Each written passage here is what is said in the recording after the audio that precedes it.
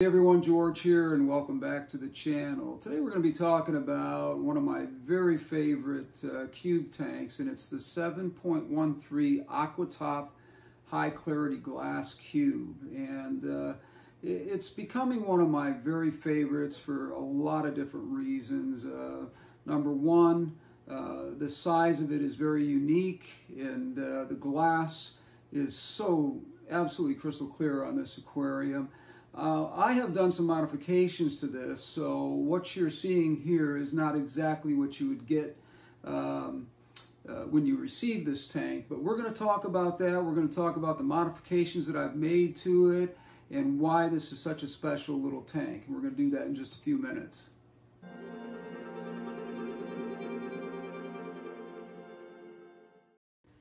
So one of the things that makes this tank such a special tank is the actual size of it. It's a very unique size, being a 7.13 gallon tank.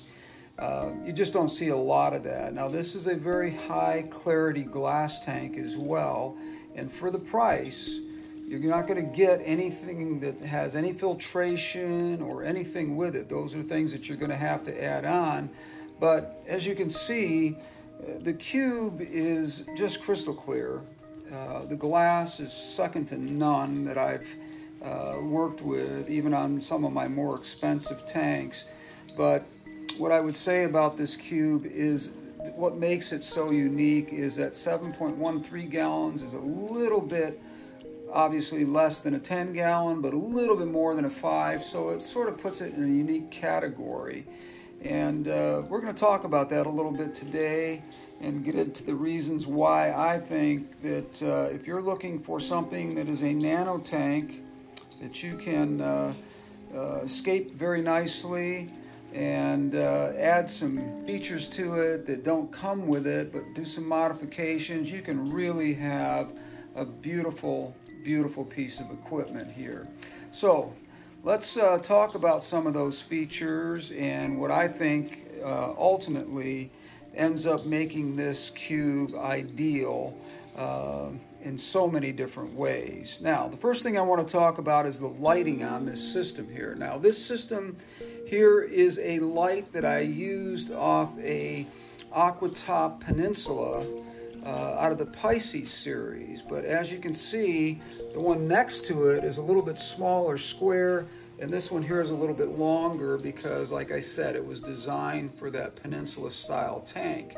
So it does come over this AquaTop 7.13 gallon very nicely and covers it very well. As you can see from the inside, the lighting is perfect. Now, I have buffered that lighting a little bit by putting some of these strips in here. I do that, as you can see, on many of my tanks. This one here is just to cover the hole on this one. There's no need to do that on this particular one over here because this was designed, this light was designed for this particular tank. But I just cut out a small piece of rubber matting and laid it down there in the center. That's going to do a couple of different things. It's going to disperse the light because this light is a little bit more intense. It is basically a white and blue lighting system, but it is a little bit more intense than some of the systems that are out there. So it can create an environment where if you're using low to moderate light plants, it can create a problem with some algae issues if you do not have a really well cycled tank. So one of the things that you want to do with this particular tank is find the right lighting system for it. Now, that's not always easy to do, but there are a lot of different companies out there, including AquaTop, who will sell you this particular light right here, and I will put the link down below. It gives you some idea as to how much it's going to cost you to do some of these upgrades here. Now, I also, at the same time, the light that came with this also came with a filtration system. I try to do this with one hand, and it's not always easy to do, but I'm going to try it here and see if I can do it without creating any problems. So I'm going to remove the lid on the top of this here, and I'm going to show you basically, I've already opened it up just for the purposes of saving some time.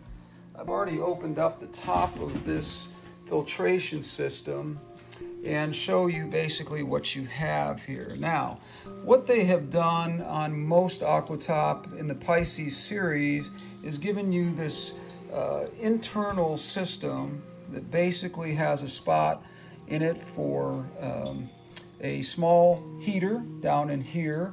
I have a little bit larger heater simply because on the 7.13 gallon, it takes a little bit more to heat this tank than it does the 5 gallon that this was meant for. So I had to take some of the filtration out of here and modify that area slightly so that I could fit a little bit larger of a heater. As you can see, the heater's on. I'm not pulling it out of the water in any way that's going to damage it, but it does set back down in there.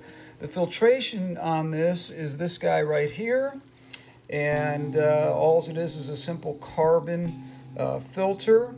And if you look at the bottom here, you can see in behind there, or maybe you can't because of the lighting, but there is a small compartment in the bottom for ceramics as well, and that gives this tank sort of a ability to have a 3-stage filtration system. Now, when I say 3-phase, there is a sponge also in here, but it is tucked down in here, and I don't want to pull it out because it's going to disturb much of the tank, and I really don't want to do that. So I'm trying to be careful while I'm showing you these things, not to disturb the tank so much that it creates a problem. So it's really a unique situation. Your pump system is over here, and basically you can get about 85 gallons an hour of filtration out of this tank, which is absolutely fantastic for this size tank. And as you can see,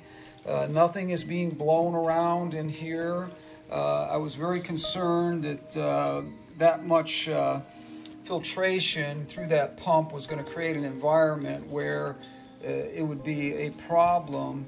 But as you can see, everything's crystal clear. There's not a bit of algae in here. Now, I've only had this tank, just as a disclaimer, I've only had this tank cycled for about a month, and then the fish and stock that are in here really have only been in here for about a week. So the impact has not been that much at this point. So we're going to talk about some of the other features on here, and then we'll get into talking about stock and so forth. Now, as you notice, there's these little clips along the edge that hold the glass in the top. I like this system because many of these have a gap in here, and you can lose fish out of the back of these if you're not careful. But on this particular one, I modified the glass so that the glass fits all the way tight up against these cords back here, so the gap is very, very minimal, and the chance of losing a fish out of there, which I have not had any problems with, is very, very small. The incidence of that happening would be, you know, very, very, very insignificant as far as worrying about that.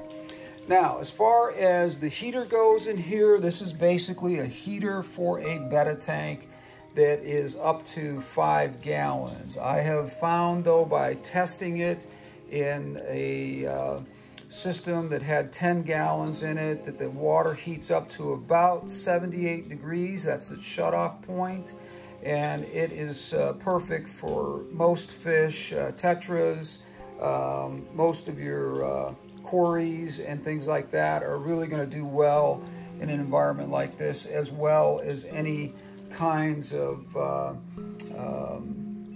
snails, like Negrite snails or mystery snails. They're all going to do really well in here.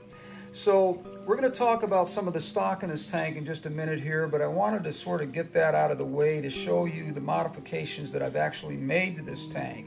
Something else I want to point out that I think is always really important, I'm going to start emphasizing this a little bit more in my videos, is your substrate. Now, I use fluval stratum substrate, and as you can see, there is about, at a minimum, from the front to the back, and of course the design is of course always front to back, front being shorter, back being much higher, is because that gives it the effect of distance and gives it that sort of look of sort of depth that you're looking for. Now, the reason why I put so much substrate in here, because studies have shown the more substrate that you put into a small cube tank like this, the better you're going to have a bio system of good bacteria that is really, really good for this size tank. And you know, as long as you don't overstock it, you're going to do really, really well. So we're going to come back in a minute here, and we're going to talk a little bit about the fish that I've chosen for this tank. And you're probably going to recognize them because they were in a smaller tank, and we talked about that a few videos ago. And we'll get back to that in just a minute here. So let's talk a little bit about design and stocking of this tank, and we'll start with the design. Now, what I decided to do is sort of an island concept with this tank simply because of its shape.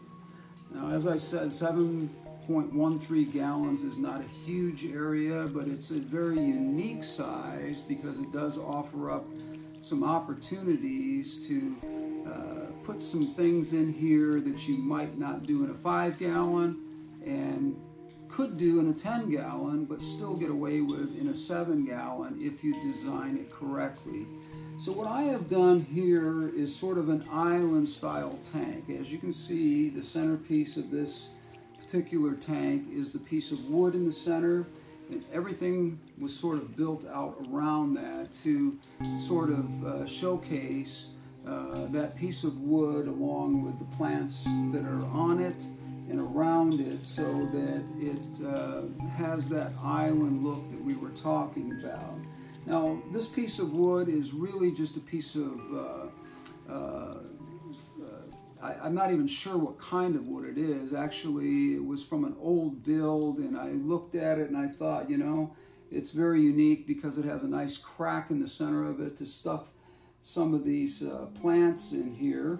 And I was able to do that and really make this a tank that has that very special island look that I just like about cube tanks. Cube tanks sort of call out for that sort of design simply because of the way they're built. They're, like I said, they're evenly, as far as width, depth, and height, it's all even. So it's basically it's almost like a circle racetrack with squared off edges. So it's a very unique situation that you have with a 7.13 gallon tank. There's so much you can do with it that you can't do in a 5-gallon. If you had a 5-gallon cube, I don't even know if they make a 5-gallon cube exactly, but like I said, with the clarity of the glass on this, which this is a very high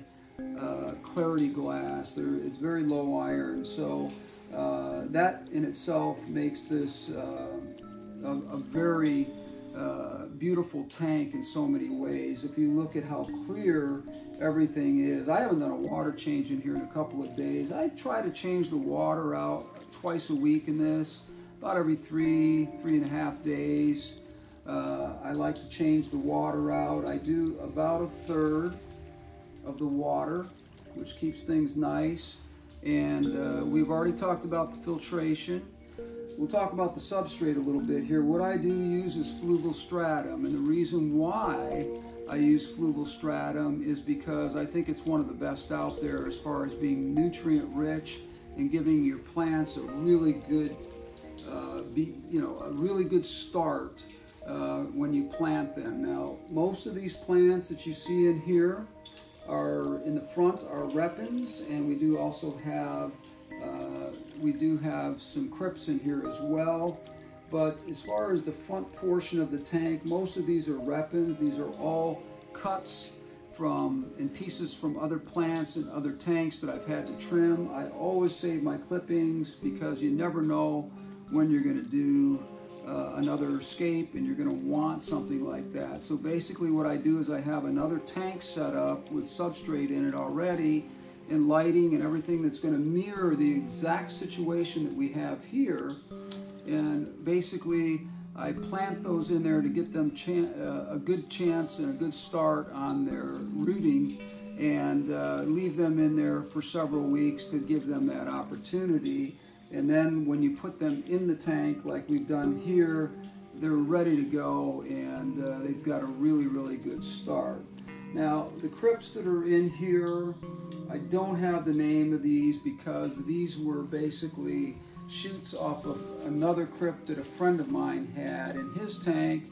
And whenever you're getting plants from someone's tank, make sure that you do exactly what I talked about, and that is don't put them in substrate at first if you're getting them from someone else. Now these Repens, like I said, they came from tanks of mine. I know that they're healthy, they're snail free, there's no ick or anything on, you know, these plants that could be hiding in there. But basically when you are getting shoots from someone else's plants that they're giving you, I try to put them in a tank at about 82 to 86 degrees, a tank that has no substrate in it whatsoever. Let their roots just hang down, and make sure that there are no ick situations or anything like that, or snails or anything that you may not want to add to your tank mistakenly. And just be really careful about that. But these crypts won't get very tall. They'll get to be, maybe halfway up the tank, and you can of course trim them back a little bit. Some of the taller leaves as they grow, cut them back. That stimulates a thicker, more bushier crypt, and that's fantastic to do because it really gives you an opportunity to use those cuttings as well to start new plants. Or if the crypts get really big, you can actually pull them out and divide them a little bit, and that gives you an opportunity to use them as well. Now, as far as the back of the plants, or the back plants, excuse me, all I really have back here is a few more of these crypts. I do have right in behind the centerpiece, which happens to be this piece of wood, is some ferns in there, and I don't know what kind of ferns they are, to be honest with you, but I think that, well, I'm not going to say it because I will leave that information at the bottom after I make the video here. I'm just sort of having a brain whatever right now, so I don't remember the exact name of those ferns, and we're not going to sit here and try to figure that out while we're talking. But as you go to the very far part of the tank, you're going to see some Amazonian swords back there. There's one on each side, and one is a little bit taller than the other.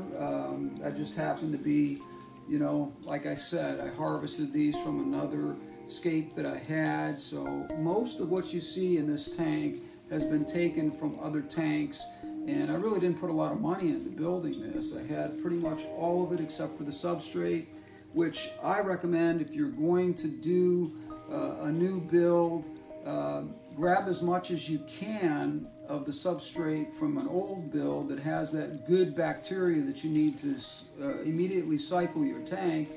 But at the same time, leave enough, as you saw in the first part of this, or the second segment of this video, how this goes from front to back, taller, to give it that sense of depth.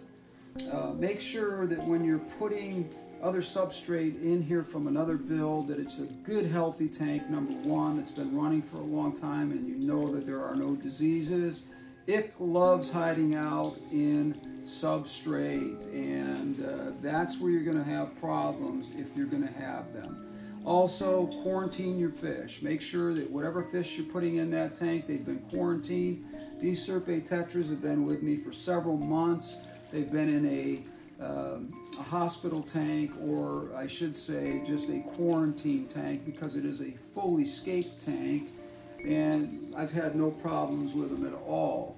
I have seen, however, where you can take a fish from one environment, and put it in another, and all of a sudden ick shows up. So it does tell us one thing, that we believe, and many of us do in the hobby, that ick is always present in a tank. It is the condition of the fish that determines whether or not that ick is going to have a breakout. If your fish are really healthy, they're not going to have any problem. If they've got a good slime coat on them and they're just really healthy fish as far as their diet and things like that, you're really not going to have any problems. Now, as I said, the stock in this tank are Serpae tetras. They're the long fin, fancy finned ones, which I really think are a beautiful fish. We have kind of an unusual one. I've talked about this in other videos. We have one that is almost pure white, and I have no idea. That's just a gene sort of misfit, but he's kind of cool looking, you know. I don't know, I can't see him right now out and about, but typically during a feeding you'll see him come out. He kind of likes to hang out in the back of the tank, but just a really pretty little fish. Even though he doesn't have the red, he does have a little bit of red around his tail area, and of course he has the black fins, just like the other Serpaes in here do. Now you're going to see a little sparring. I've got 2 males and 2 males and 4 females in here, so, or 5 females in here, because we have a total of 7, and that's a really good balance. Every once in a while you're going to see a little sparring going on with the males in this particular breed, but for the most part they're a pretty docile bunch of fish. They do hang out typically together, they do school, and so they're a great little fish for this particular size tank. I would not put any more than 7 in here. It's like, you know, 1.5 inches of fish per gallon is what I go by. A lot of people say 1 inch per gallon. I don't believe that that's a rule that you absolutely have to do, because I screw around with that rule all the time, and I've never ever had a problem. Now, as far as putting any other fish in here that are going to be schoolers or anything that is going to require swimming space or whatever, you don't want to do that. You've sort of maxed it out with the 7 fish that you have already. But as far as bottom fish go, I have in here 4 Julie Cories, which I think are a great addition to this tank, because as you know, Cories are great cleanup fish. They go around the bottom and they really take care of things as far as keeping your tank clean on the bottom. Nothing goes to waste with these guys.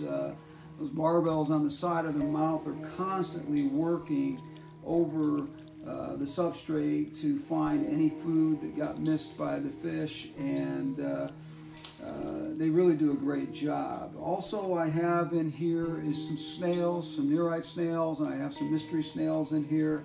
I'm not seeing any of them right now, but they are in here, I can assure you. I just have not had the opportunity to be able to show them to you, because they've been kind of hiding since I started this video. So, but they're in here. I would not put any shrimp in here, because I think shrimp are not going to do well with the Serpae tetras, especially if they're small.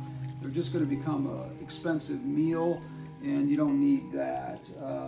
As far as algae eaters, I have 1 albino dwarf pleco in here, and he's right in here behind this rock. Unfortunately, with the camera you can't see that, but he is in there. And I've had him for a while. He's only about this big, and he's not going to get much bigger than that. So it's an ideal fish for keeping leaves clean. It's ideal for keeping the wood clean and the rocks clean. I may, as I go along here, add a couple of auto cichlids or something in here, but I don't want to overload the biosystem on this, so I'm going to kind of do a wait and see on whether or not that's something that I think is something I should do later on. But as far as stock goes, that's really it. As far as plants go, Anubias is the main plant in the center part of this tank, and it's Anubias nana. which is a great plant for moderate or low light, and I think it really works well, you know, coming off the wood that's in here. There was a nice split in that wood, which made it really ideal to stuff the root system down in there.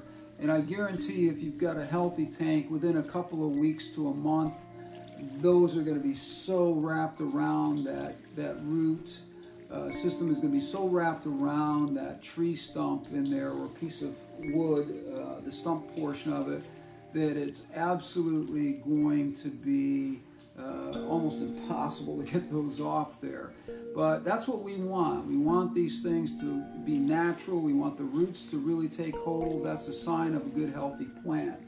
So really that is it, really, as far as talking about the stocking and the design of this. As I said, I did an island style design simply because I wanted that racetrack sort of feeling that you would get, so that these fish can move around this tank and have more room than they would in a say a 10-gallon that is long but has that peninsula end to it that really cuts off a lot of your space and makes it look kind of cramped.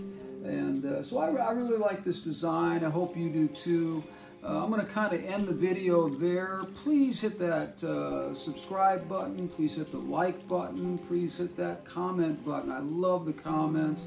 They tell me a lot about what you're thinking. If you think there's something about this design, something about this tank that I didn't cover that you have a question about, or simply if you don't like something that I said, or you don't agree with me on something, I want to hear that too, because that helps me to be a better designer in the hobby.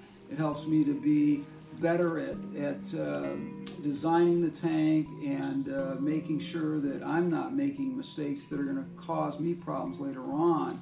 Now, I've been doing this for a long time, so I kind of know where I can push it and where I can't, but the comments are really important to me, so please leave those comments. Hit the bell up, I guess it's in this side over here, so that whenever I have a new video coming out, you know about that, and that gives you an opportunity to see what I have coming up in the future. I've got a lot of great content coming up here. Unfortunately, the COVID situation has put a damper on so many things, unfortunately for all of us, and I know that, but we're going to get out of this, and we're going to get out of it together. Do that social distancing, wear those masks whenever you can. It's a short-term sacrifice for the long-term benefits of being healthy. So, especially if you're older. I'm 62 years old almost, and I know you wouldn't know that by looking at me. And people are just like, yeah, you can't possibly be 62. Well, I am. And, well, I will be shortly anyway, within a few months. But, yeah, you know, remember that if you're a younger person in this hobby and you're watching, to remember that whatever you do, you're taking that home to your family and your friends, especially if they're elderly or older and they've got problems. I'm very healthy, but it doesn't mean that I couldn't have a lot of problems. I don't want to get into a big COVID-19 lecture here, but I did want to bring that up because I think it's so important that we are patient about this. I know there's a lot of us who are in this hobby. You can't get things. You can't go to your fish store and find what you want because many of their suppliers are just not able to get the product to them. But it's like I said, it's a short-term situation that has a long-term benefit to us, just being a little bit more patient so that we can get out of this and get back to enjoying life a little bit. Anyways, I've really enjoyed talking to you today. I'm going to end the video there. Again, subscribe, like, comment, tell your friends about the channel. I really have seen a big growth in my channel over the last couple of months, and I really appreciate that. I do have a couple of sponsors that I'm working with, and hopefully that's going to be something that's going to be beneficial to the channel and help you guys to bring out some great products that I think are going to help you. Anyways, George with the Art of Water, thank you so much for visiting with me today, and we'll talk again soon.